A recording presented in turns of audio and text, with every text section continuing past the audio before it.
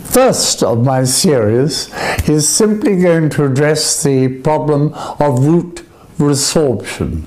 That is the damage that can be done to the roots of the teeth as a result of them being moved around.